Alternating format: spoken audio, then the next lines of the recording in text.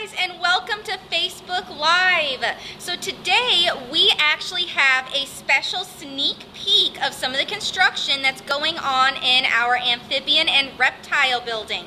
And today I have Keith and Brian here from our maintenance department, and they're going to talk to us a little bit about all the work that they've been doing on our amazing amphibian and reptile building. Hey guys, this is Keith in maintenance. We get to show off what we get to do in maintenance here at the zoo. Currently we're constructing all these new exhibits, and it's probably not as exciting as all the cool animal videos, but we get to show another side of the zoo.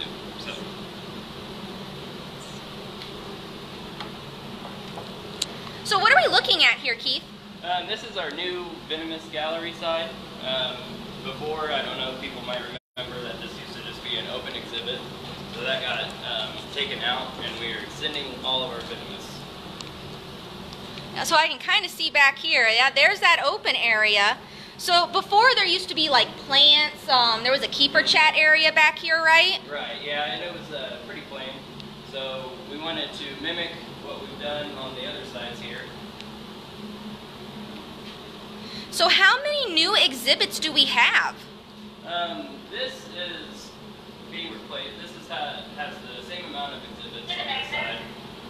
We're just updating our facade and the jewelry boxes here. And then these will have 9 new exhibits. So the ends here will look like our old venomous gallery, and this will look like our new side here. Very cool. So you guys are doing a lot of woodwork over here. What all goes into that process? Here, we basically ripped all the old stuff out and took it down to basically just a concrete hole. And we had to level everything out, and our job is kind of hard sometimes, so we have to do a lot of retrofitting. So we had to get everything leveled up and do a lot of framing here. We rearranged the exhibits, so we wanted to divide them out equally. So we needed to make sure that we had enough room for all the tanks. And we had to redo the stands in the back. Brian welded all these up here. If you want to check those out, they're pretty heavy duty for everything that goes in there.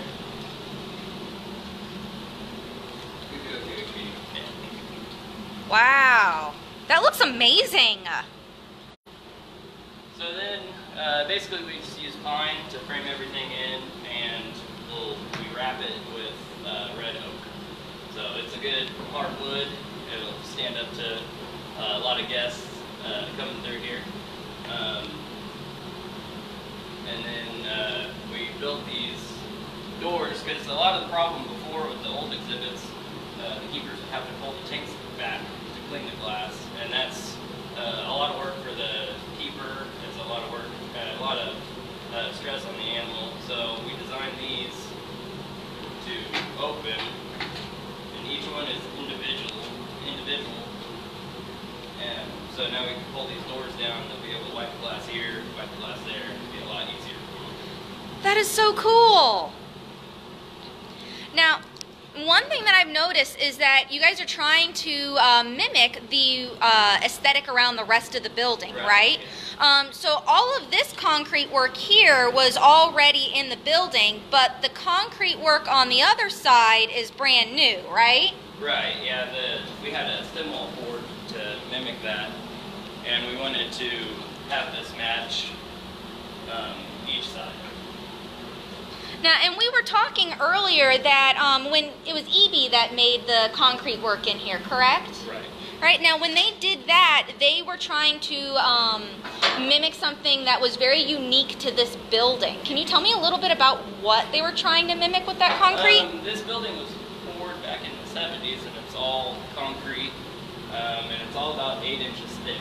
And so each form that they had to do basically is an individual board, and they all staggered them and poured it to kind of give it this different look, the depth, and tried to make it look like wood almost. Yeah, it does look a lot like wood. That's really neat. So do you want to show us what the final product is going to kind of look like, or what we're aiming for? Yeah. So the two ends on the new side are going to be the bigger venomous gallery. So we're going to try to make it match like that, but also update it with the pull-down doors that you can clean the glass. And so on this side, last year, this side got renovated by another person in our department, and so we're just trying to replicate that. And over here,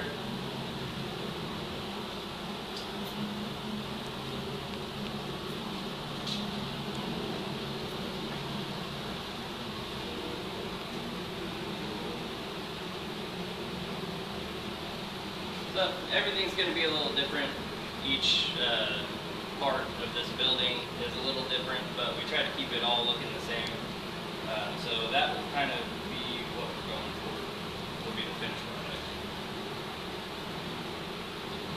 Well, I think it is going to look amazing once it's all done.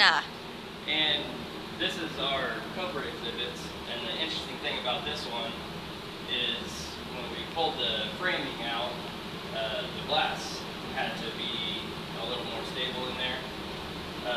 But we also wanted to make this where we could move the boards in case something ever happened to the glass. And this is about an 800-pound sheet of glass, so we want to make sure that it's in there very securely. So we had a frame put in, and it was an aluminum track that holds the glass.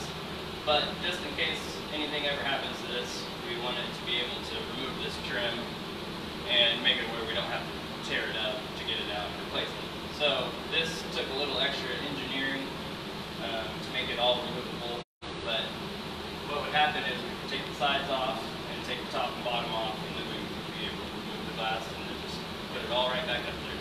So. That sounds awesome. Now, are there any special tools you guys use when you're working? We use a variety of things. Right now we have a lot of hand tools out. The different phases of the project, when we went through the demolition, obviously there's a lot of hammers and pry bars, so that's the fun part, and we got to pull all that out. And then doing some of the concrete work, we use a lot of concrete cutting tools, things like that.